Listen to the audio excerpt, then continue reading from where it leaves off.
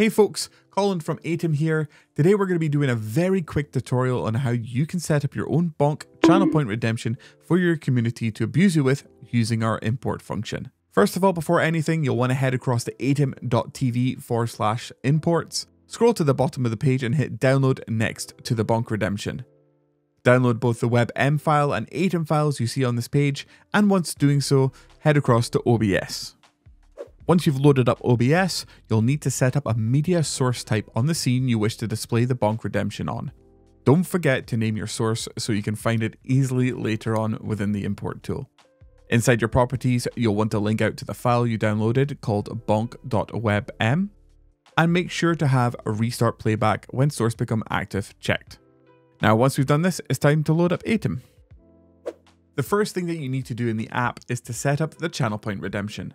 Do this by going to the Twitch nav item in the nav bar and clicking on New Redemption.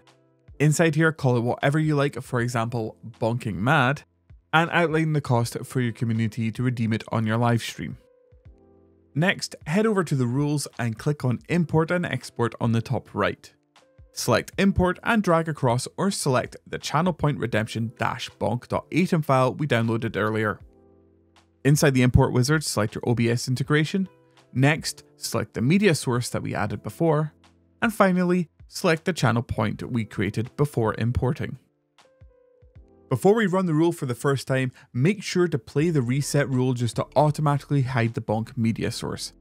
After this, hit the playback on the redemption itself and witness the Bonk hammer in all of its glory. I hope this video was helpful, and if you have any questions or if you have created something very cool to show us, feel free to join the Discord or follow our Twitter. Links to both will be in the description down below.